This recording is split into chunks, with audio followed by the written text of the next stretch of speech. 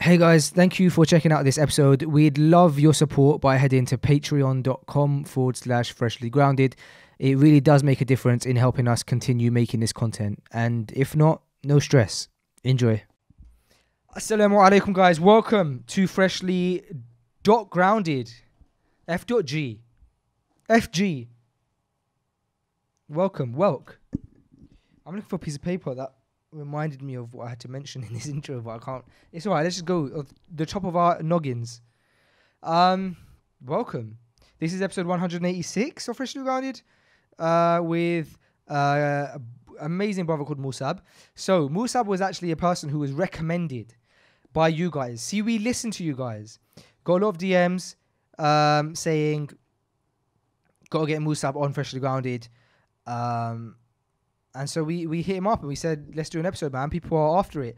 And Musa basically, he goes into it a bit more, but his mission is basically to encourage Muslims to start businesses in order to realize that they can then practice their faith more easily and more by having more time, controlling their time and stuff like that. So it's quite a cool initiative, and he's trying to raise awareness to that. We speak about it more in depth in the episode. Also, guys, we are still fundraising for Yemen to help with these emergency packs. We want to, as Freshly Grounded and our audience, the tribe, to donate 100 emergency packs, which are £100 each. And what they do is they provide clean water, hygiene kits to help with kind of the battle of the coronavirus, but also with cholera. That's been a long-standing issue in Yemen. So please do donate to that by the link in the bio. Also, if you want a free audiobook or a free membership for a month to Audible so that you can benefit from audiobooks like I do, you can go to the link in our bio. The link in our bio, which will get you either a free audiobook or a free 1 month membership. You can choose. It's up to you. And Audible will give us a kickback of the money for that, basically. Even though it's free for you, but Freshly Grounded gets a bit of financial support, you know? So do check that out, guys. And without any further ado, this is episode 186 of Freshly Grounded with Musa.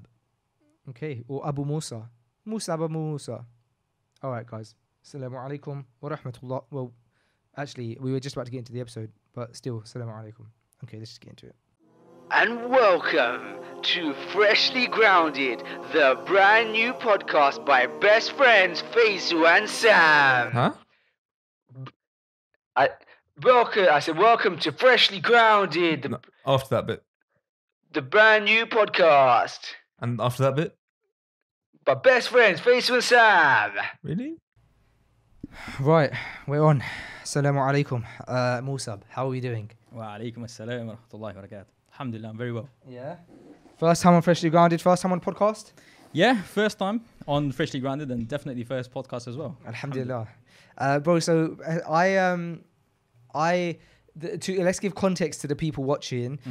You and I have bumped into each other probably over the years, probably given each other salam, but not really spoken more than a salam. Am I right? That's correct. Yeah, probably I would say that's about right. Yeah, and we obviously met at Badr. Are you okay for me to say that? Yeah. Okay, fine. And alhamdulillah, so this is the first time we get to actually chop it up, and it's nice because as much as I really, really enjoy the episodes where I'm like with someone who I know really well and we can have a laugh, I equally enjoy kind of getting to know someone for the first time on a podcast, especially when kind of the viewers can get to know you with me. So sure. It'll be fun, inshallah, man. And I think there's a lot to talk about. There's a lot of people DMing us saying like, you need to get this brother on a podcast. Oh, really? Yeah, Okay. there's a lot of people DMing us saying you need to get on a podcast. You know, and from what was told to me, so we'll start with this. From what was told to me, it was that you've recently started a new mission to inspire Muslims to start businesses so that they can be in control of their time and therefore pray easily and serve the deen because they are working for themselves and so they have freedom of time and money. Is that correct? Yes, I would say in a nutshell. Having said that, I think it's important not only the business side, but to understand that sometimes normality is not the best way. So, for example, like sometimes we're growing up and we get told, you know, this certain route will make you successful. But sometimes we don't really question it. Like, will this route make us successful? So that is more than anything that I speak about, and speak about things that which people think normality will get you success. Sometimes that's not really the way. So that's kind of what I speak about more than anything. So yes, you're right, but a little bit more to that as well. Fine. So you said, when did you start your YouTube channel? To be fair, I probably started getting content out about 2 months ago. Okay. And how's it going? Alhamdulillah, it's good. Yeah. Good. If we can make impact with one person, I think that's the main thing. So it's not a case of like, you know, am I getting a mad, you know, crazy following or anything like that? But alhamdulillah, it's good. I've had good feedback, and yeah, I think the topics I think I talk about are massively needed, because I don't believe there are many people speaking about these issues as such. So yeah. I think that your personality is perfect for YouTube, man, because you have to, I think the great thing about YouTube is that loads of people have loads of different personalities, and they can all work for their audience, right? But there's no doubt that being someone who is talkative, confident, can present themselves well, inshallah can definitely have some success. And I think that's how you come across. You come across like you're very confident in your speech, you're very clear in your speech, and you obviously have like a very, very clear and like needed message as well to go out. All right, Jazakallah khairan. I appreciate that, I guess.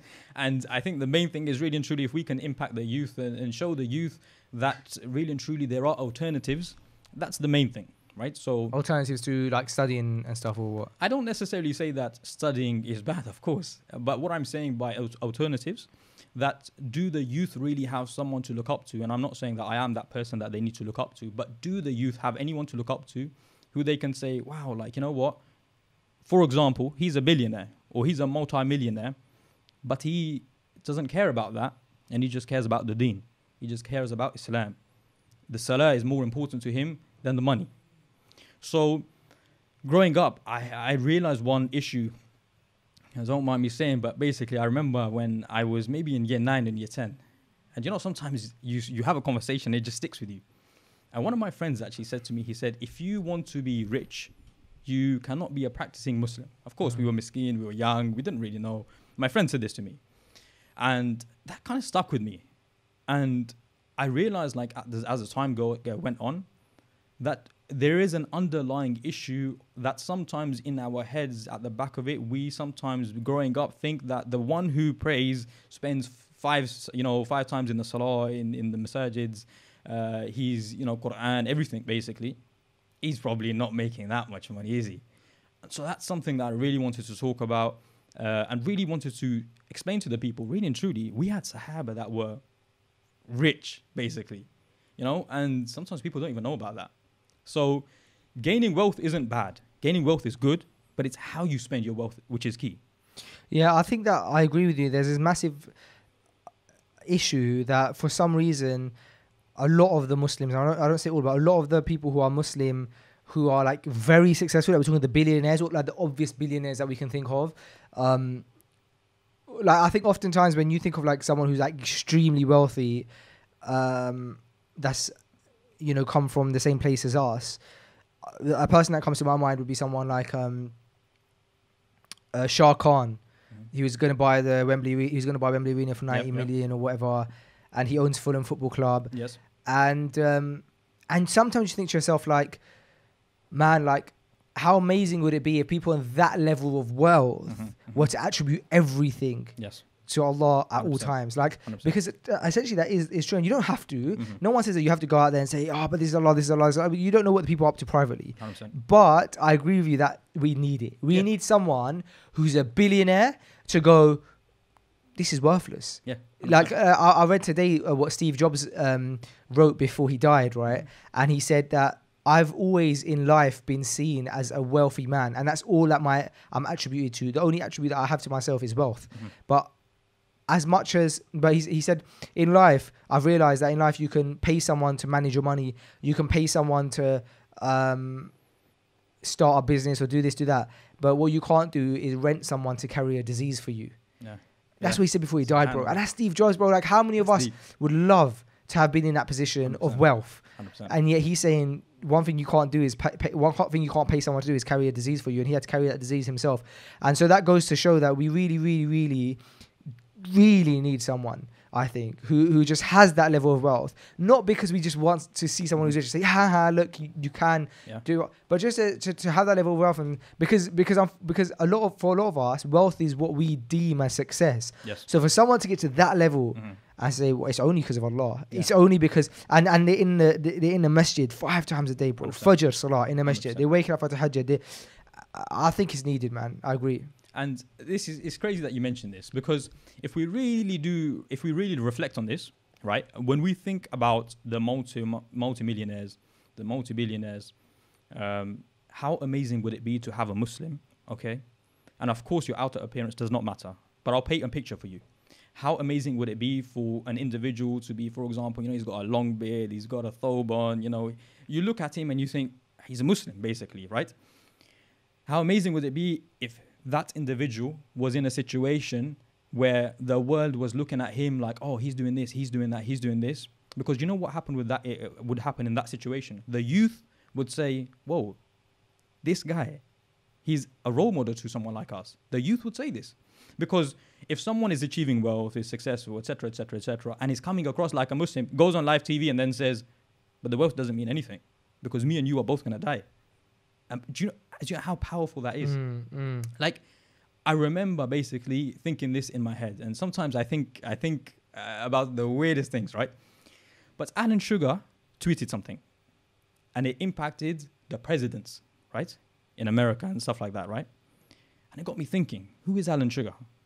He's just a businessman. He's got wealth. Because that's what he's known for. One tweet, and it was like, oh, Alan Sugar said this. Alan Sugar said this. Point being is, you can really affect the world by just one tweet if you are known for something, and wealth isn't bad. But imagine being a Muslim, how much you could impact the world as well by just one tweet. Does that make sense? So that's kind of the vision that I have, and inshallah, may Allah make it easy. Look, I think the main goal is always to put salah, put your deen before anything. And I think sometimes it can be taken the wrong way, of course. That it's like, oh, everything's about money, everything's about wealth. Oh, like I'm not saying this is the case, but to have it is not bad, but how you use it is the most important thing. Yeah, I think that another kind of way of putting it is that we were speaking on a live stream yesterday and saying that obviously, as we know, as a Muslim, we should have balance between hope and fear, and life's about balance. And the Prophet ﷺ speaks about the middle path and being upon the middle path. And however, what we mentioned on the live stream is that when a teacher knows you very well. Okay, so if you see a teacher give a lecture about hope and fear, 9 times out of 10 you see them talking about having a balance between hope and fear, right? Because they're giving a lesson and they don't know who's watching. Yeah. But when a teacher sat with you and you have like a murabbi and they know your personality, they can say, Musa, you're a bit too much on the fear side, you need to have a bit of hope. Or you're a bit too much on the hope side, you need to have a bit of fear. Yes. And I think like that, we need to say that we need to have a balance in the sense that we have to understand that wealth is not everything, but it's okay to want to achieve a lot of wealth if you and then do the right things with it, right? And perhaps the problem right now is that as a society, maybe as Muslims, we see wealth sometimes as like, why are you trying to chase it? And maybe we need to go, well, it's okay to not chase it, but it's okay to want to be wealthy, because if the wealth is in your hands as a practicing Muslim, bro, then we know that a lot of your wealth is going to be distributed. Yes. We know that you're going to be generous. We know that because you're going to be following what the what the advice that is given to us is. You're going to be wanting to get an ajr from your wealth. 100%. You're going to want to build masajid. You're going to want to help families who are suffering, Muslims who are suffering, and therefore that's a great person to have like wealth. If we're in a situation where right now we don't have someone who can like control all of the wealth of the people, whatever, it's good that we can have our own wealth and it be in the hands of practicing people who can do good things with it, right? 100%. Try just lean forward a bit. Is that right? Because I think what it is, I think what it is that the camera that's on autofocus is focused on the mic and not on you. How's that? Try look at the camera for a second, and that's awkward. Do you know what? That's a really nice look. Yeah, I think you're in focus now. We good? Yeah, we're okay, good. Subhanallah. Sorry, bro. So yeah, no, look, I 100% agree, and this is the thing: if the Muslims have the money, right? Imagine someone who, for example, right, someone approaches you and says, there's a sister, there's a brother, they're in dire need. They need £50,000 for something, whatever it is. We don't know, okay? and they're truthful, whatever it is, you know, they're right, and you know the story adds up and everything is right. For us to pull out £50,000 as Muslims, we're very good with it, to be fair, in terms of generating charity and everything like that. But imagine having a contact and say, listen, I've got something for you, and the brother doesn't see it like it's I'm giving £50,000. He's actually so happy that he's got an opportunity to give his money. Does that make sense? Mm-hmm. That's the way we should see it. And so imagine having a brother that has an opportunity to give you, and he says, listen, I got you. You want 50? Here, have it. And so that's something that I remember thinking back last year. So I set up my own recruitment company 2 years ago, but I remember thinking this last year and thinking, man, I need opportunities to get, and I'm not obviously saying it in a boastful way, but there was a point where I was actually like, I need to get rid of my money. I don't want this money, basically. I was scared, right? I was actually saying like, someone needs to come up to me and I need to like get rid of this, because it was scary. And so that's what I'm saying. Like, we can spend wealth in a very good way, and it's just our mindset and how we deal with it. Yeah, I agree completely. What do you think about... I think that there's a really beautiful trait that you see in Muslims, right? And it's that, like you just mentioned about giving away money. I've recently, I remember... So I'm going to try and be vague with it, but there's a brother who I know, and he was struggling, right, a bit with his wealth. And somebody asked him, somebody wanted to buy a product from him that he sells, right, that he's in business. And this brother, what he did is he gave a better product to the person than they had purchased. Right, because the person could have purchased a higher one, maybe they couldn't afford it, whatever. Mm-hmm. But he gave a better product. The point is that, and that was a practicing brother. The point is that brother has every reason logically to just give the product that the person bought, because he needs to be able to sell that other one, because it will make him more money.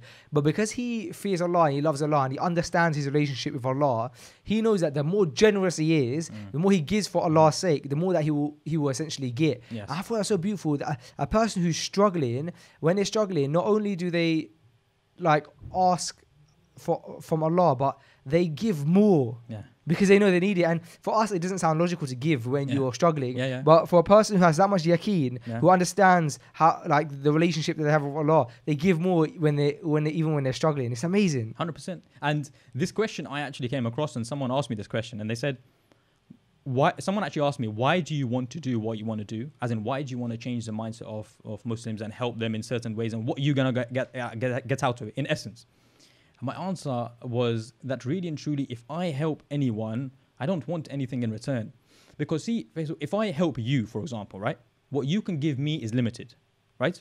If I help you with something, what you can give back to me is limited. But if I give you something with a full yaqeen, I am doing it in terms of helping a brother, doing it for the sake of Islam, and that Allah has me, basically.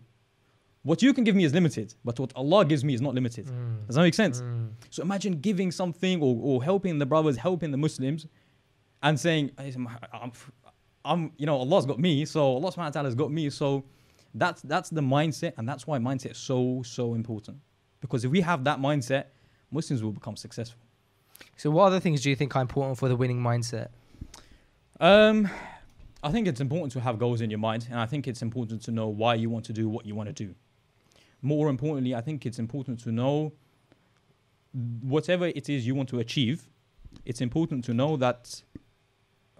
It's important to know what is exactly you're going to receive. For example, I'll put some content to that. So, when we're growing up, I actually made a video on this on my YouTube channel, but it was £100,000 salary, right? When we're growing up, we get told it's the best amount. Okay, and I'm not putting this down, and I'm not saying someone on £100,000 isn't on a lot of money. It is a lot of money. But have we, and I ask the question to most people, what is £100,000 take home in your pocket? If I was to ask you that question, what would you say? Yeah, do you know what? I actually remember doing this at university. At university, someone said to me, like, what's the dream salary, right? And I remember saying, like, okay, if I could just think, like, my wildest dreams, what's, like, enough and not too much, and all of this kind of stuff. I think we ended up breaking it down, and at that time, because maybe inflation and stuff was happening, sure. at that time it was something like, in order to make 80,000 in a year, you'd have to make like 120 or 110. Yes. And we were breaking that down, saying, because then with 80, I think again, I can't remember, but I think at that time it was something along the lines of, with 80 you'd end up taking home about 5k a month. Yeah. And we were talking about how with 5k, once you break that down, especially with, like, as Muslims, most of us are probably gonna be renting. Yep. And then that is like, if you got a family of 3 kids and a wife, that's a 3-bedroom house, you're paying 2k already, 2.5k car. All of a sudden, 5k net is like just gone, especially living in London. 100%. Yeah. 100%. And this, honestly, not many people know about this. And genuinely thinking about this, if we really reflect on it, when do people find out about taxes? Yeah, when they're working for the first When they're time. working. So you go to school, you go to college, you go to university, you leave, you get a pay slip, and you're like, wait, what is this tax? And tax is something which you have to live with for the rest of your life, but you don't really get taught, unless you're doing a business degree or accounting or something like that. You don't even get taught about tax, about employers' national insurance or employees' national insurance. You don't get taught these things. So where you're thinking £100,000 is a lot of money, my question is, have you done the maths, and do you know how much it is a month? And have you done the maths? Because £100,000 might be a lot right now when you're single and you don't have children, you don't have a family. But like you just said, when you have kids, a wife, rent, bills, and as a man, if we say, for example, we want to take care of everything, £5,000 can go very quickly. It's not the dream salary which you might think that it was. Does that make sense?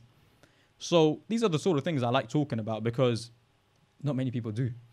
Okay, so what's your recommendation in terms of building this wealth? Is it to start a business, to get into business? I would answer that in a different way. Fine. I don't know anyone who is working a job who is financially free, and that's how I would answer that. Okay, but obviously we'd have But that is subjective. And we obviously need people who are working in a job for people to have businesses as well. Yes. So how do you get around that dilemma then?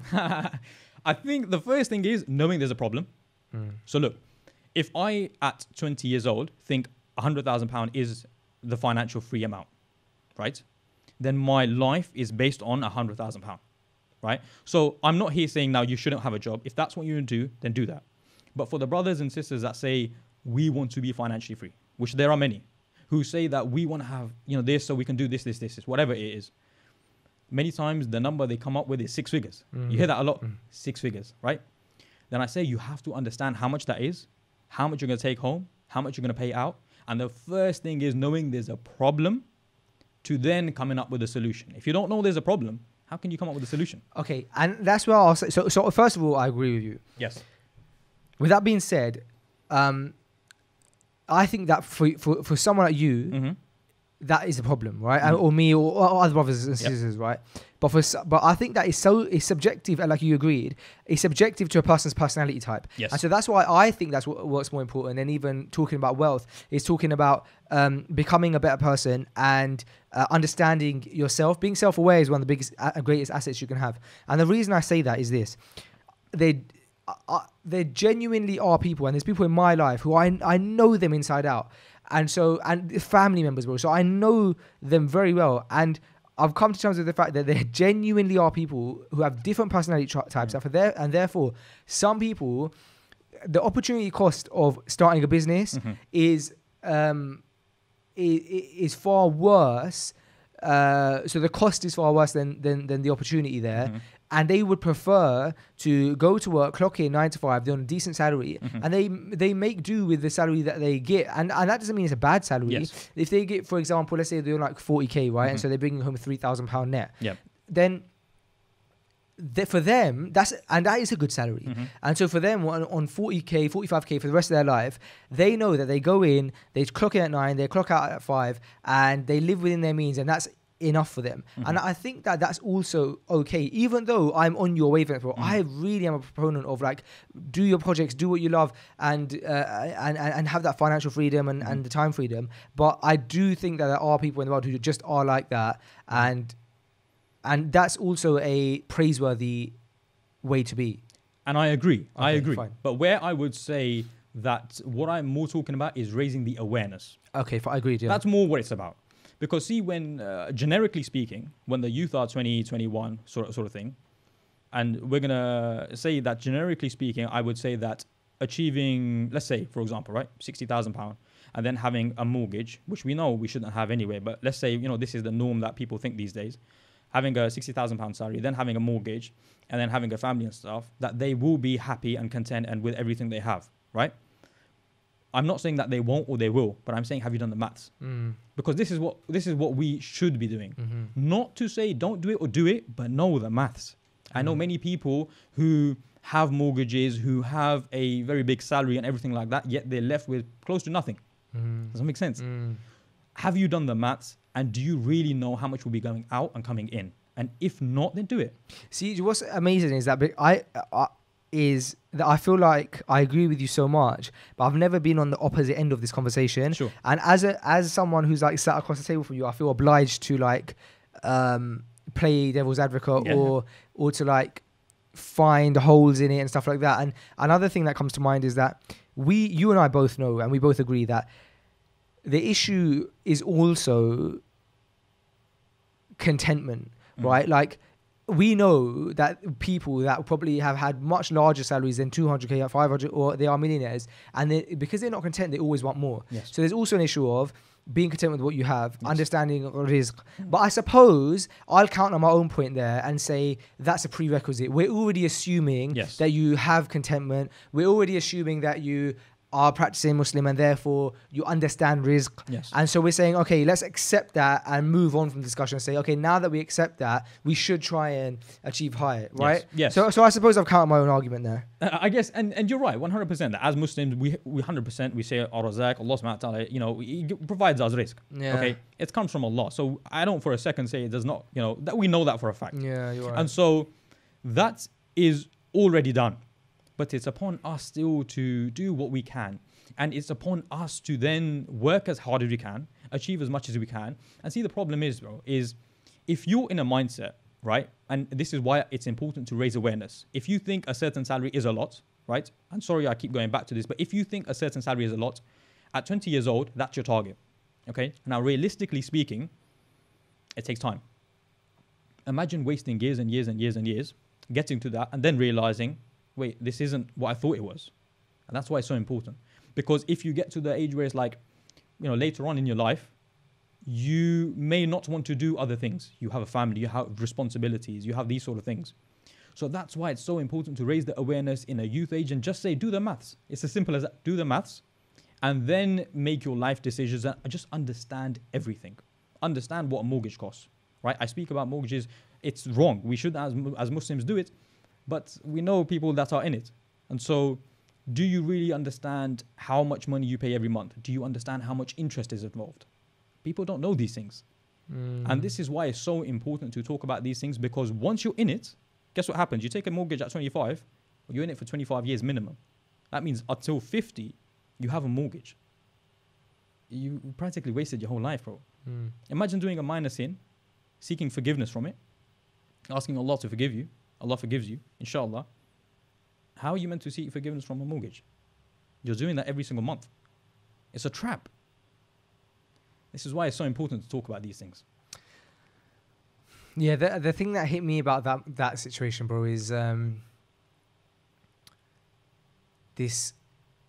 was like this compilation lecture series or something, and what was said is by the teacher was a person who gets involved with impermissible transactions or something along the lines that we're talking about, kind of like, you know, making money or spending money in maybe impermissible ways. It said that on the day of judgment, the hellfire will have rights over that person. Imagine that. Imagine standing in front of Allah and the hellfire is going, that's my person. I have rights over him or her. That's powerful, man. And yeah, you're right. Like, that's the kind of stuff that stuff makes it like not worth it. Okay, so fine. So you want to raise awareness, and you want to raise awareness to people to understand. You just want people to understand the truth behind wealth and how fast money can be spent and stuff like that. Yes. But what is the end goal? Is it what I said at the beginning, which was so that people can essentially understand where they're at, so they can have financial freedom to worship Allah more? Is that the end goal? What's the end goal here?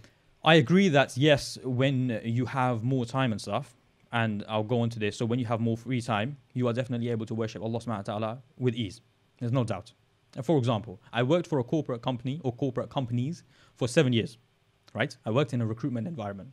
So anyone knows what recruitment is like. They will know it's a sales environment, lads, that's the environment, right?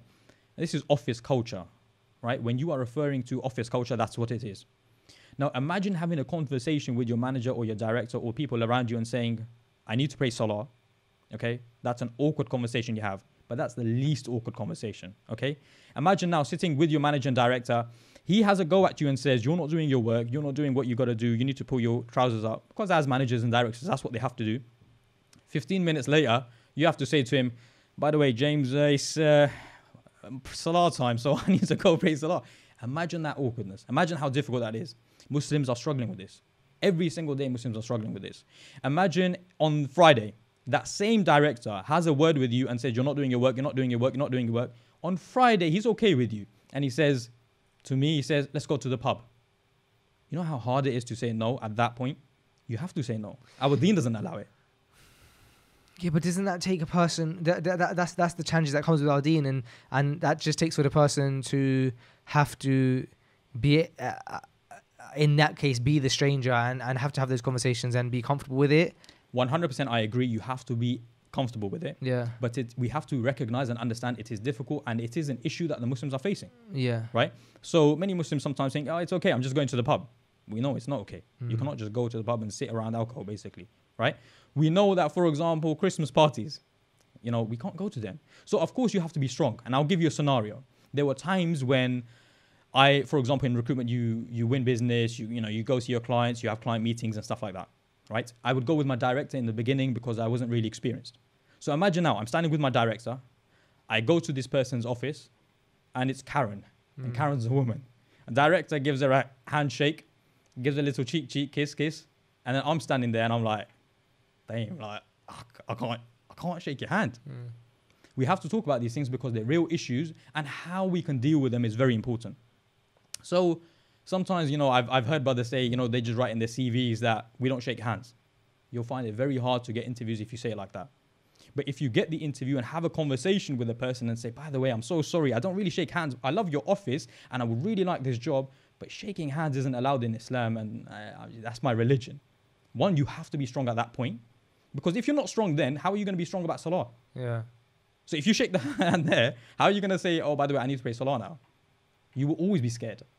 So this goes on. Yeah, but I feel like we're talking about different topics here because so you're not anti-job. Nope. Because you're saying that like you should be able to go to a job and be confident. Yes. But you're pro starting your own business. Yes. I would say I'm the same. Yeah. Same. I think there's so many advantages starting a business. 100%. And my recommendation to most people would be to start a business because yes, you are able to avoid a lot of that, and you should be able to design your lifestyle in a way that suits you, right? Yes. And that's kind of like a very Tim Ferriss 4-hour work week-esque kind of mentality. Design your own lifestyle.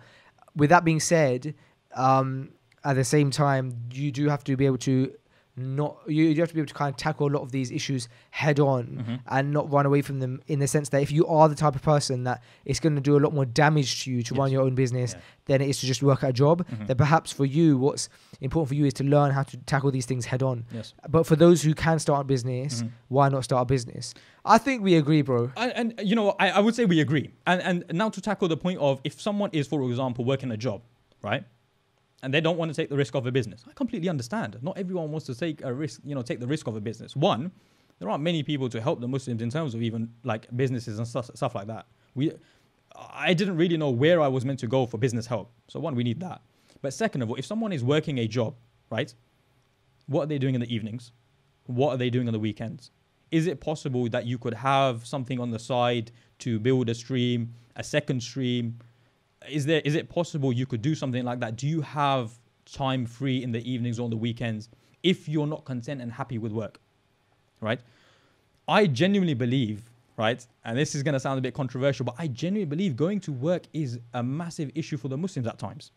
Bro, when I was going to work, I would go 7 o'clock in the morning, 7 o'clock in the evening. I would come back. I would just about get my salah in. And when I would come home, bro, my mum would speak to me sometimes. She would say, what do you want to eat? And I'd be like, oh, just roti or something, you know, because I was so tired from work.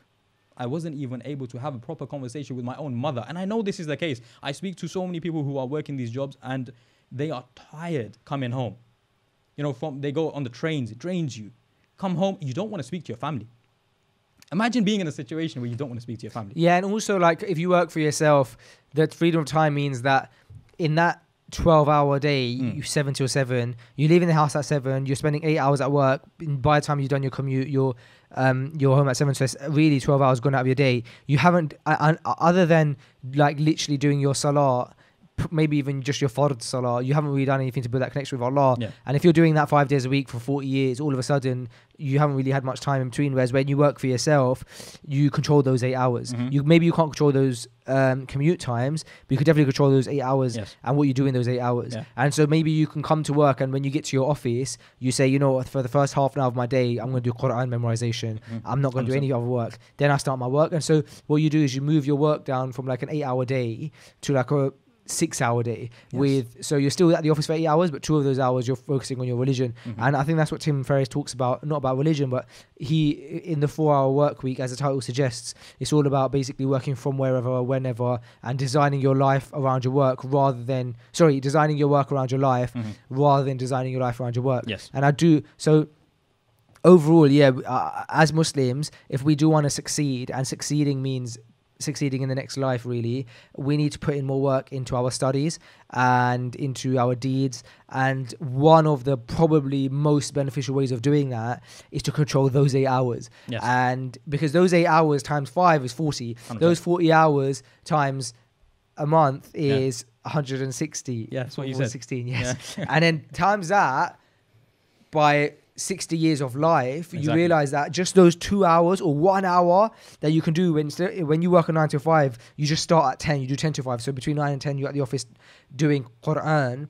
That's 1 hour times 5 hours. 5 hours times 4 is 20. That's 20 hours extra a month that you're doing Quran. And we know that with the Quran, you get benefits like your rizq increases with Quran anyway. 100%. It's a miracle. You get a shifa, your affairs are made easier for you.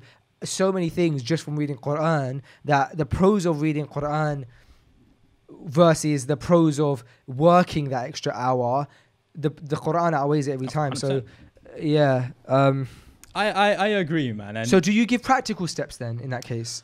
I do give practical steps, and I am planning, obviously, because I've only been on YouTube for 2 months now, but I am planning on making more and more practical steps. Of course, I think what I'm doing basically right now is coming up with telling people the problems. First, you have to tell people the problem, right? And then you give the solution. So I am planning on talking about the problems and what genuinely are the problems in today's society that we face.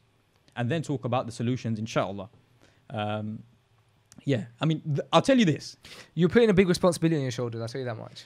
May Allah accept it. May Allah accept it. May Allah accept it. And because it's such a... Bro, we just teared a bit of it apart. And it's like, you have to deal with... Okay, like in one video, you're probably saying start a business, and then you're going to have, you know, the people who are saying, well, what's wrong with getting a job? And you're like, well, there's nothing wrong with getting a job, but you could start a business. And then there's an element of, okay, but just all of the things that we spoke about, we tried to tear a bit of it apart, and there's so much more of that. So you're putting a big responsibility on yourself, and I commend you because it's needed. But know that there's probably going to be a lot of like, but you said this and what about this? It's like, well, I'm not saying not that. 100%. And I've already had it. Of course, people will always disagree and always have their own opinion, and always, listen, opinions are valid. We accept them and we take them, right? But if I can help a few individuals, I'll put it like this, Faisal. If 10 Muslims become multimillionaires, 10, just 10, you know how much that could change the Muslims in itself? You can have academies, you can have places, you can fund, you know, we know places we can fund and help and so much more. 10 Muslims become millionaires and are on the deen. And that is the main thing for them. Deen is the main thing. They don't care about the money, but they make money to only give back to the Muslims. If we had 10 of those, subhanAllah, it would really impact us. It would really change us. Agreed, bro. I'll tell you this. You know, the main reason why I left my job, and this is This is an interesting story as such. The main reason I left my job and started my own business because one day my dad has to go hospital. Okay. And it wasn't anything serious. At the time, it was nothing serious. Alhamdulillah, it was not later either. But I spoke to my director and I said, my man, I need to go to the hospital. My dad, he's not feeling well. He was like, yeah, no problem. Totally understand. I started thinking about it and I messaged him and I said, look, I want to spend a couple of days with my dad because we didn't really know what the situation was. Alhamdulillah, it was okay. But there was a chance he could have been really unwell. Okay.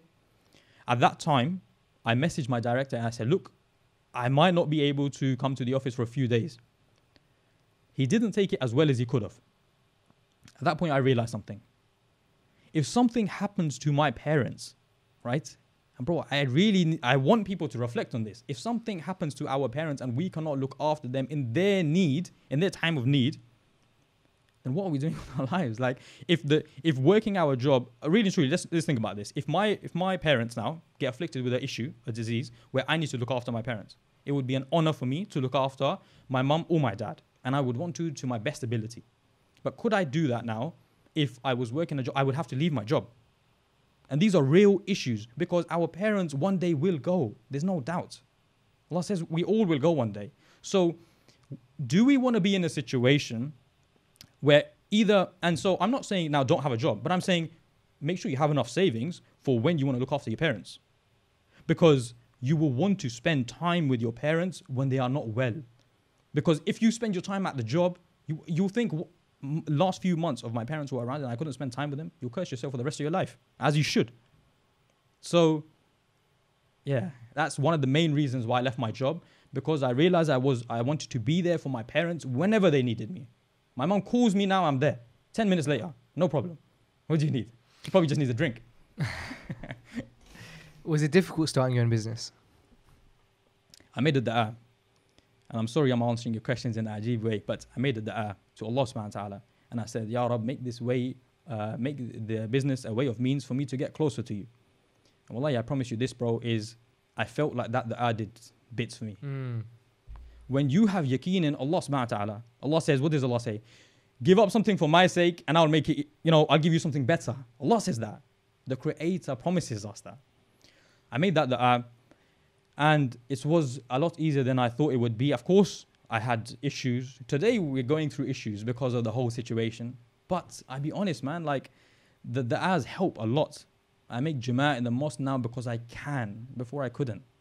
It's a lot easier now, alhamdulillah. So if you put your deen before, it's a lot easier than you think. Why do you think people don't want to take risks? Because society tells them not to. Society is set up a certain way where society is set up where you go to school, you go to college, you go to university and you get a job. You get a house, you pay off your mortgage, you live for the weekends, and that's society summed up in a nutshell. Because that benefits the system. Because that benefits the system. In a nutshell, that is what it is. So yeah, that's society. I mean, I'm not even going to say it, but I was going to say, when we're in school, like, we get taught what we should be doing. So I'll tell you this. We get taught what to do in life by our teachers. Do this and do this and do this. And we get educated on how to become successful, how to become wealthy, how to live your life from our teachers, right? And they teach us education, which is so very valuable. But I'll ask you a question. Are teachers successful? In a sense, and I know where this was going. I mean, in the sense where, do they really love their jobs as such? I have family members in my family who are teachers. Well, they want to run from, teaching in the UK, basically. They really don't like their jobs. My sister-in-law, she's a teacher. They've gone to abroad because, there's so much homework, so much effort, etc., etc. They've gone abroad. My point being, though, is, so that's, yeah. Yeah, I hear that. For my experience, I found that teachers love being teachers but not because of, maybe you're right in regards to that, the work they have to take home and stuff. But in terms of like, the people I know who are teachers get real fulfillment out of like seeing the children succeed. I agree. Yeah. I agree with that part. Yeah, that part I think. And And I think we're naive if we think that everybody thinks that money is what makes people successful. I think as we get older, we all, as a society, do have a joint opinion that success is contentment and enjoying your life. Yeah. I think sometimes we get caught up on like assuming that people think that success is financial, and we need to help people understand that success comes from contentment. But I think people generally get that idea, but it's about implementing it, because we feel weak at times, and when we feel weak to our desires, and our desires are a lot of the times the dunya. And that's for all of us, bro. Like, you know how many times like sometimes like I've caught myself, let's say for example I'm waiting right around for something, like and it's like a 5-minute wait, so I can't really do much in that 5 minutes. Technically I could be reading Quran on my phone or something, but sometimes I catch myself like on the phone, like viewing like my dream house, like dream houses, and I'm like, oh man, like, I do that as well. Do you know what I mean? It's on rent though, my one. I'm sure yours is as well, of course. Yeah, but no, but I'm saying like the dream house. Well, even like the dream house to buy. Like you just look at it, you think, oh man, if I had 2.5 million. Yeah. But so the point is that I think all of us sometimes feel weak, and when we feel weak, I think we feel weak to our desires, and our desires tend to be stuff in the dunya, and the dunya can be gotten through finances. So I think we all accept that, but we all also, when we got our heads screwed on, accept that happiness doesn't necessarily come from that. So yeah, man, it's an interesting discussion. What kind of content is it that you're planning to do moving forward? So you said that right now you're focusing on the problem, but there's so much that you can do with this kind of content. Where is it that you want to take it? So look, right now I do want to speak about the problems and stuff like that. Inshallah ta'ala, I do plan on making more and more content which can help the Muslims and help the people in terms of alternatives. Now what do I mean by that? So ideas on businesses, how you can implement a business, how to do, calling a client, for example, right? Many times we don't even understand, but how important sales is. Fine. Right? These sort of things. And obviously just the simple fact that, like, what does Warren Buffett say, for example, about houses? Warren Buffett, he says, I wouldn't buy a house because it's as if you have taken the tools away from a carpenter. What does he mean by this? Like if you had £20,000, you put it in a mortgage and you just put that away now, that's your tools. That what you could have done with it. So alternatives in terms of don't have a mortgage, you can rent, and alternatives in the sense where you can buy properties outright in places which are cheaper to pay the rent. So there are alternatives. There are solutions. Inshallah ta'ala, I want to speak more and more about the solutions as well. What's your YouTube channel? I'm trying to find it now, but it's not your name. It's Abu Musa, ABUMUSA. I found you. You're the first one. You're first one up. That's good to know. Let's I can actually share my screen on this. You know that if we want to get real advanced with this podcast. Getting all technical now. Yeah. I'm just trying to hide my bookmark tab. There you go. Oh, it doesn't matter. It's long. Sorry. Yeah, because you what camera do you use? You got a really good quality camera. Have I? It's the M50 with a 16 Sigma lens. What's the M50?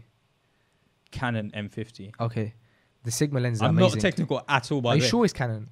Yeah. Okay. Yeah. I didn't know Canon worked with Sigma lenses, but you can get converters and stuff, can't you? Yeah, I'm not using a converter. Oh, okay. It just goes direct. Straight on. Yeah, straight on. Sigma lenses are beautiful. That's what we use. We're using Sigma lenses. Yeah. The Sigma lens, it was good. To be fair, I probably watched about 10 hours of videos. Oh, really? Trying to find out like which camera. I've never really used cameras and stuff. So would you consider yourself a perfectionist? No. Nor do I. I would never watch 10 hours of content on cameras. Well, I didn't obviously go straight, but there were like times where I was watching videos like, but I had no clue where to even start. I didn't even know what camera was a good camera or what cameras was a bad camera. So I had no clue where to even start. Love your content, bro. I appreciate that. Man. Even just with the titles and stuff, man. I appreciate that, man. And I guess that's what it's about. I think it's just about raising the awareness and making the Muslims feel like, you know what, there is someone who they can, for example, approach if they're finding it hard to get a job. Right? Like I run a recruitment company. Yeah. Okay. you can definitely send me a DM or send me a message or send me an email and ask me to look over your CV. Okay. I will do it. No problem. Sorry, I just realized the whole time the camera was on me. That's all right. No problem. Imagine if it was a whole episode. But yeah, so as I was saying, like if people wanted that, like I want to be there for people to basically come up to me. Like so many brothers have said, look, we've started a marketing agency. How do we approach clients? Okay. How do we speak to clients? How do we win that business? I'm there. I don't want anything in return. I'll help you, basically. So there are even the people that want to set up a business, but don't know how to go about it, how to win business, how to start a company as such or anything. So inshallah, at least they have someone who they can message and speak to and say, okay, you know, he's there sort of thing. I'm there if you need me. Appreciate it. You're that helping hand. I'm that helping hand. And like I said, if I help the people, Allah will help me. So what's your goals in terms of like non-content creating side of things? Are you just focusing on building the business, kind of building the business, building the family, and yeah, 100%. Of building course, family comes, I would say, first. But right now, I would say for the next few years, I'm trying to build a situation where, inshallah, I don't need to, in essence, work. And may Allah give me the tawfiq to study the deen of Islam as well. I think that's key. And the reason why I do what I do is so, inshallah, my business is self-running. Inshallah, you know, I don't need to work as such. Inshallah, I can help people as much as I can and study the deen. That is what I want to do. Inshallah, may Allah make it easy in 2-3 years. Do you read many books, like non-fiction books? Like self-help, business, that kind of stuff. I'm not much of a reader, I have to be honest. Really? I'm more of a practical guy. And what about audiobooks? Like listening to them? Have you given it a try? So yes, okay, to a certain extent. So I don't know if you know Grant Cardone. Yes, I thought you would. So I've heard a few of his stuff. I've heard a few of Gary V's stuff. And I listen. Dig deeper, man. Huh? You need to dig deeper. I need to dig deeper. That's like surface level. I know. And honestly, like I will listen to these guys, and you know, just a little bit of motivation. Like when I'm at the gym, for example, you know, and I will listen to them because it's nice. And I guess, yeah. So I'll listen to them for some motivation or some maybe insights or something like that. I need to recommend you some books. Yeah. Yeah. I'll be on that. I mean, I'm not much of a reader, I have to be honest. But audiobook, audiobooks. Yeah. I'll listen. And if you use Freshly Grounded audiobook link, yeah, you get a free audiobook. Okay, inshallah. Yeah, I would definitely. Yeah, bro, you have to, man. Reading books or even listening to books has really opened my eyes up, man, to loads of things. Right now, I'm listening to a couple of books by a guy called Dale Carnegie. Yeah, and it's like a lot more raw and authentic because he wrote his books in like 1936, 1942, and they still relate now as they did then. Mm-hmm. And it's amazing to see that back then, the mentality that, because bro, like the books that exist now, as powerful as they are, because I love them, a lot of them talk about the tools that we have access to now and the society that we have now. And with Dale Carnegie, he wrote his book so long ago, yet they still relate to now, which shows that it's all about mindset, because the tool that you had in 1936 that you still have now is your mind. 100%. And all of his books are about like developing this mindset for success, basically, in different ways. And I remember the chapter that I was reading yesterday in this book, How to Stop Worrying and Start Living. The chapter was talking about something really powerful. It was about not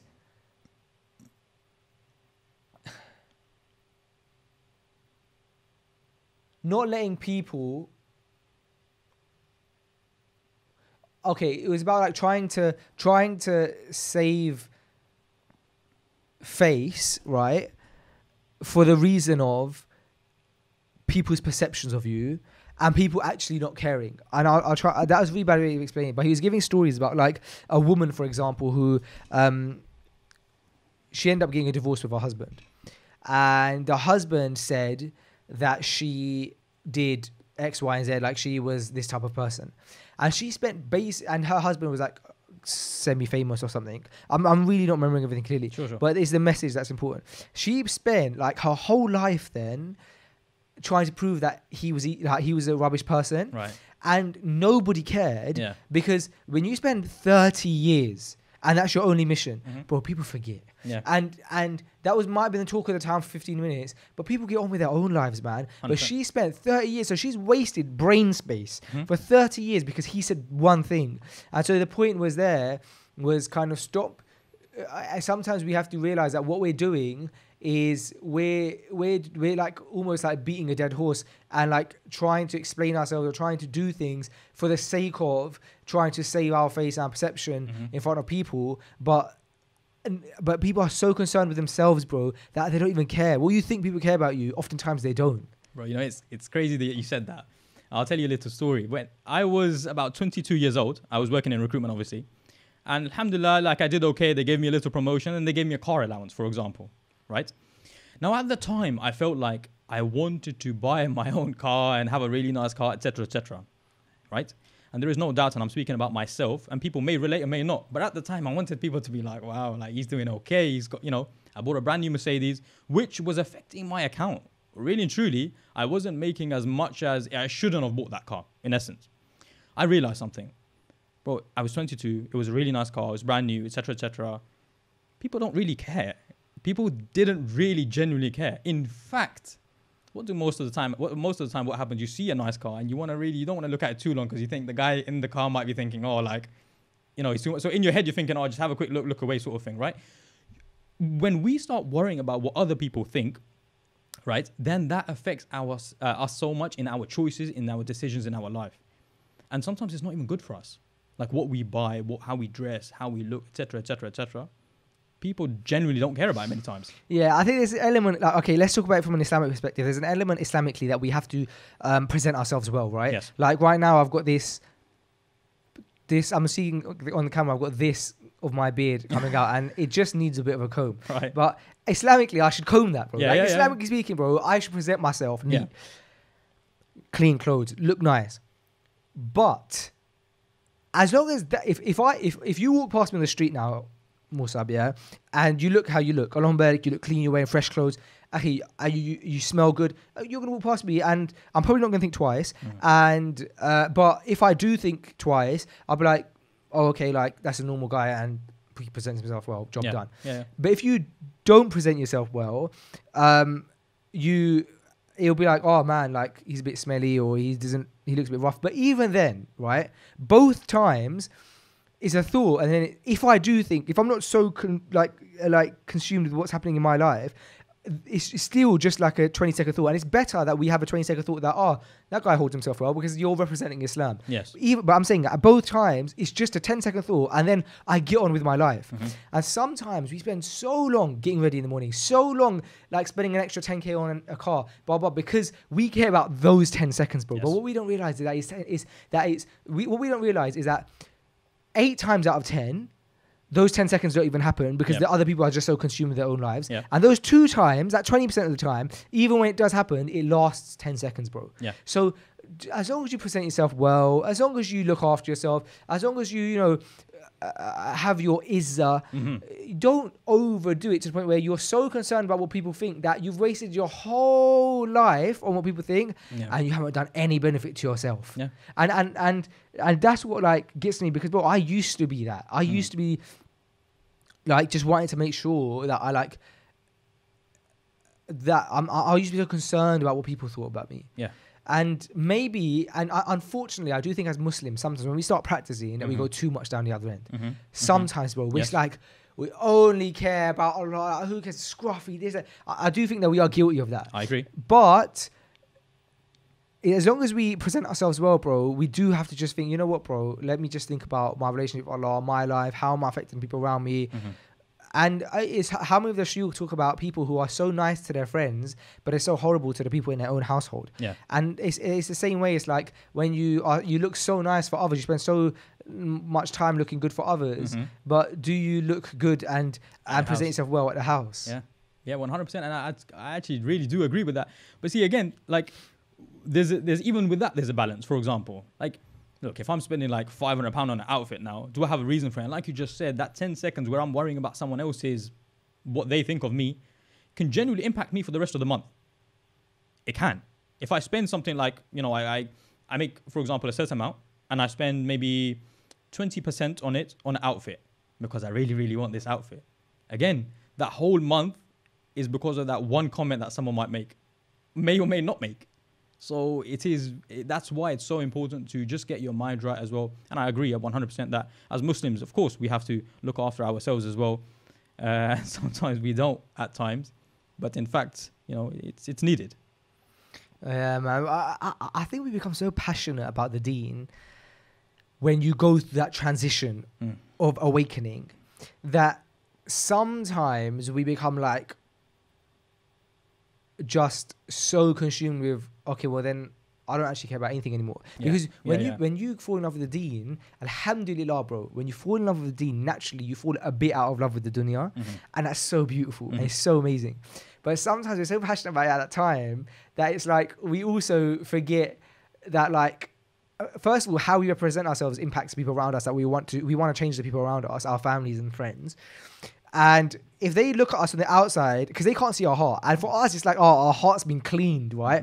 But they can't see our heart. So when they see us, they only see on the outside and like, oh, all of a sudden he's changed and he's always looking rough now. He's always like not caring about things, and he has this mentality that like, oh, whatever, I don't care. And we do that, bro, sometimes. And I think that it's like when someone first starts practicing, they're really rough and tough with their family and friends. And then over time, they realize that they need to be softer in order to impact them. And it's likewise, we sometimes become so out of love with the dunya straight away that we almost don't care about it at all. And we need to just care about it enough to have it in our hands at least. 100%. And when I remember, again, you talk about the transition. When you're in the transition of basically you start practicing and stuff, you become a bit harsh and you're like, no, I don't care about anything. That's it, sort of thing. And then, of course, with time, you realize that we have to pray salah every day. We have to do ibadat every day. And it's very difficult to keep that basically going for like your whole life, because otherwise people will just not speak to you, leave you. And it's very tough to even have a conversation with you. Sahih. As Muslims, we have to be approachable. Someone should feel comfortable coming up to me, speaking to me about an issue maybe he or she is having, And so these things are very, very needed. And yes, of course, 100%, we make it sometimes an issue. We make it ourselves an issue where we have to understand, if we are starting to practice, the other person should see that the deen is making him into a better person, more of a family person, more, caring to his parents, his family, better to his friends. If it's not impacting you in a positive way, unknowingly, maybe the person who is looking at you, for example, you come across rough, unapproachable, you don't want to talk to anyone, maybe it's going to affect you in a negative way where the person's like, is this Islam, basically? This is what Islam teaches us. So 100% that it can generally impact people in a negative way. Musa, listen, thank you so much for jumping on Freshly Grounded, man. I really appreciate it. And I love having these kind of conversations, man. I love delving into the minds of people, and I feel so blessed that I get to do that.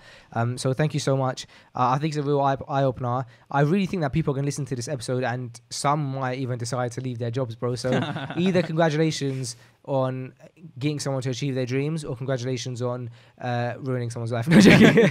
But bro, thank you so much, and it's very inspiring talking to you. I can see now why so many people wanted to have you on Freshly Grounded, and I think that we all need to have a similar mindset to you with regards to growing and making sure that we do things with ihsan. So congratulations on that. Jazakallah khair for joining me, man. Really appreciate it. Thank you, man. I'll accept it.